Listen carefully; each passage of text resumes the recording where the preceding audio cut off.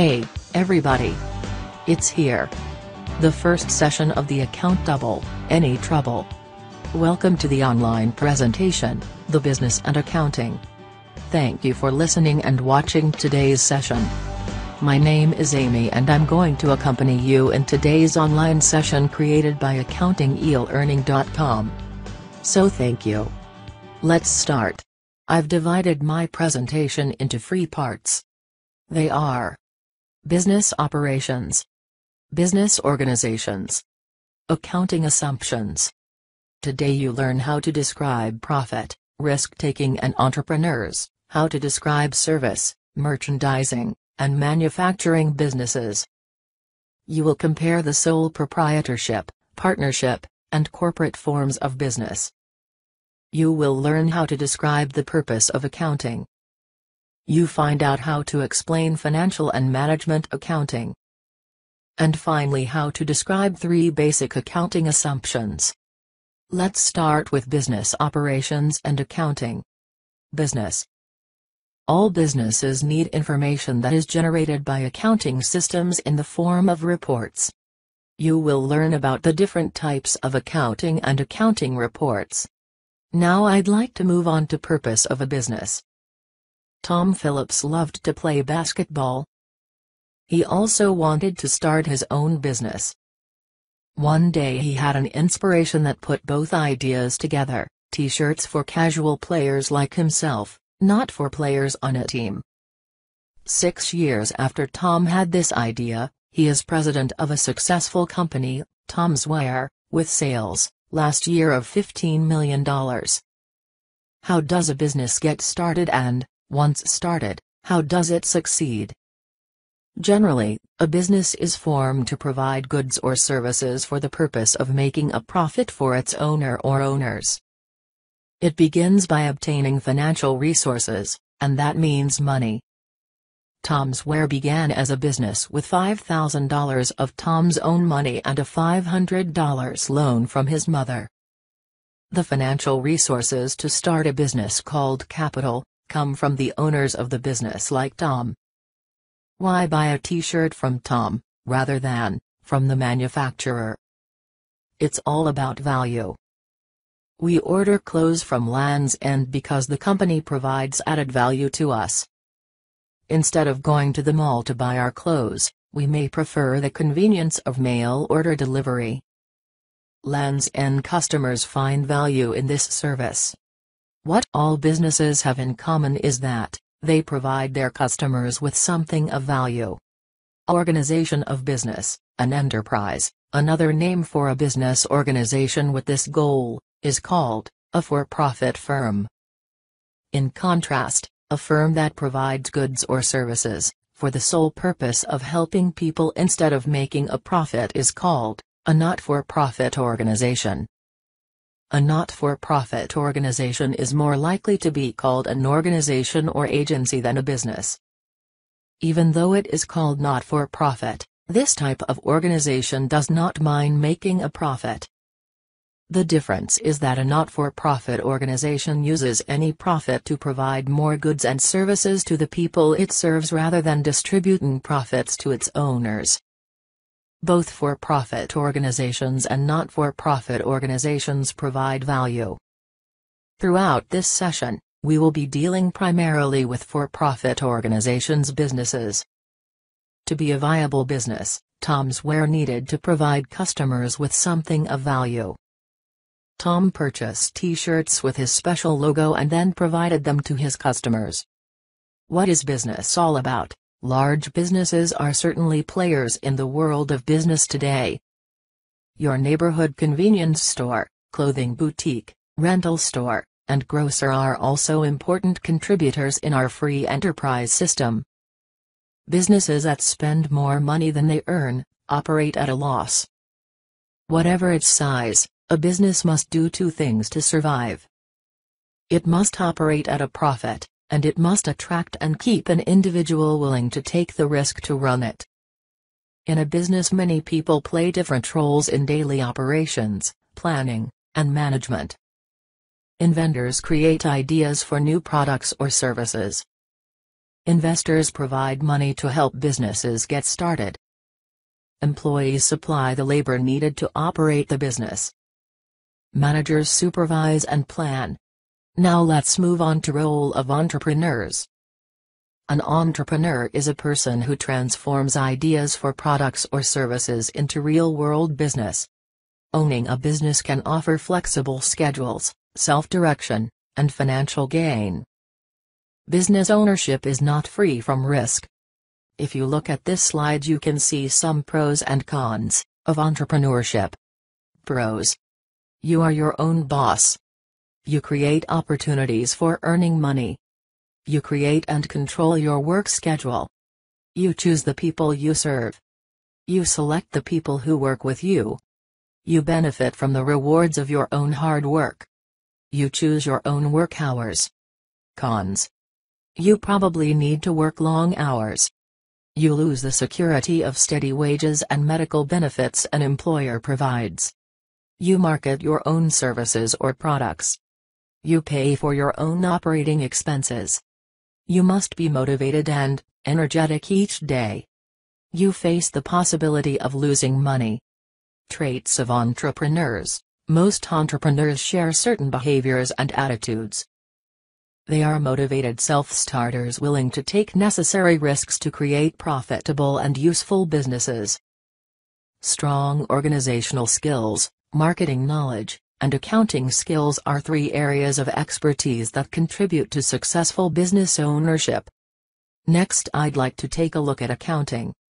What is accounting? The purpose of accounting is to provide information that will help you make correct financial decisions.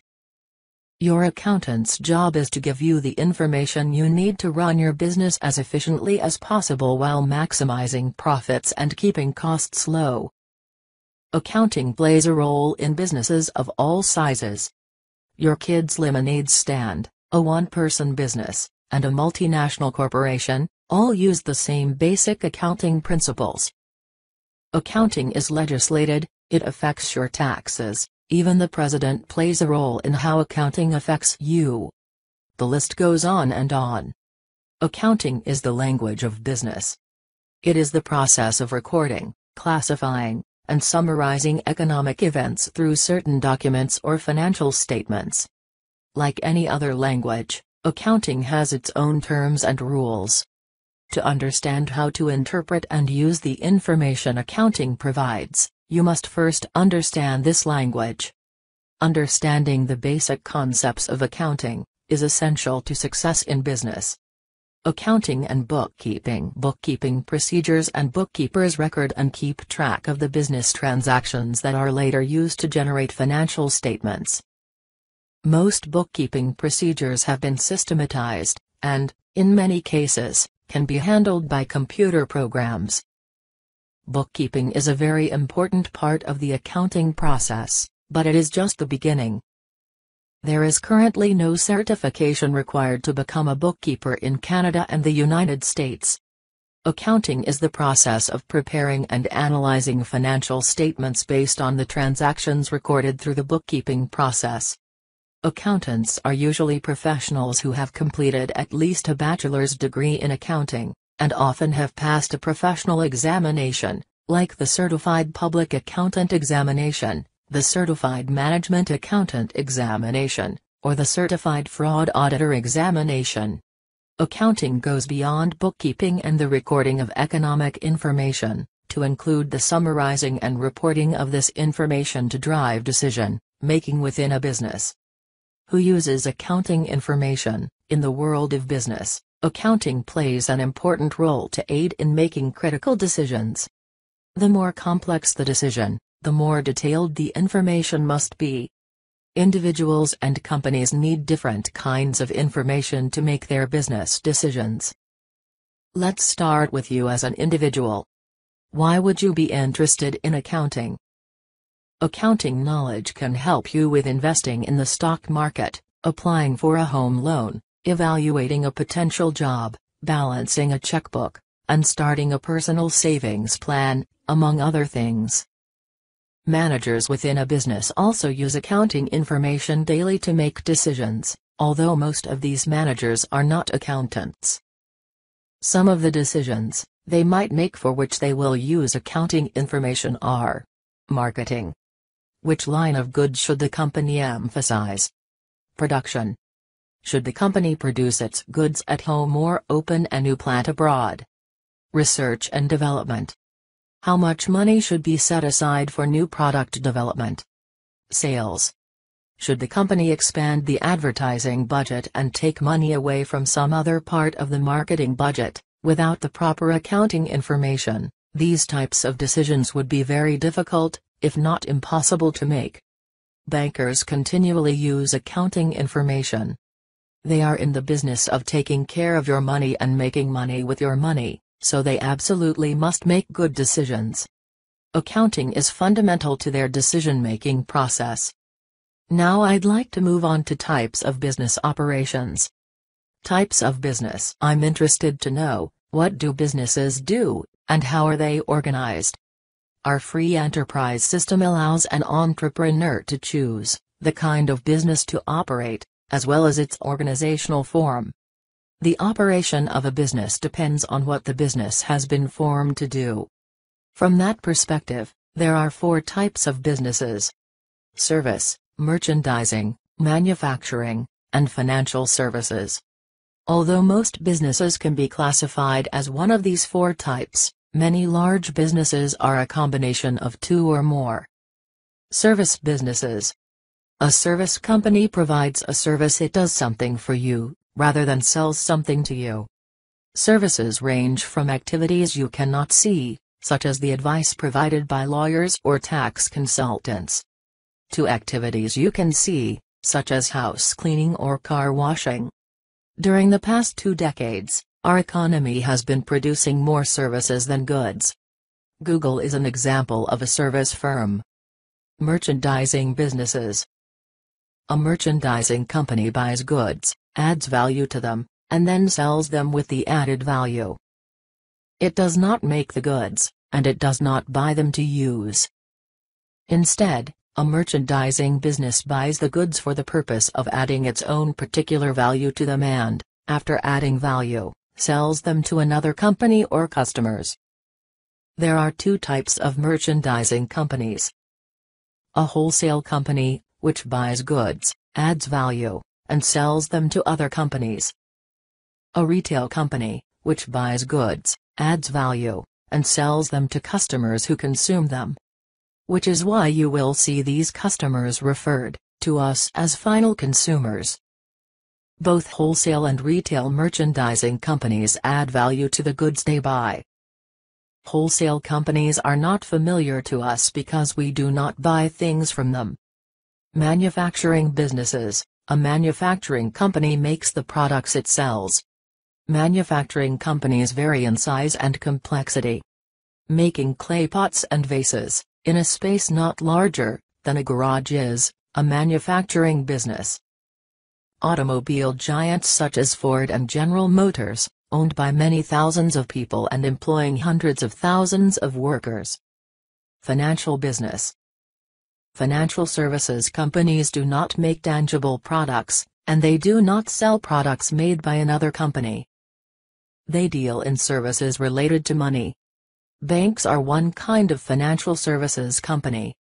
They lend money to borrowers to pay for cars, houses, and furniture. Another type of financial services company is an insurance company, which provides some financial protection in the case of loss of life or property. Now, let's move on to business organizations and system of accounting. That brings us to forms of business organization. Forms of business.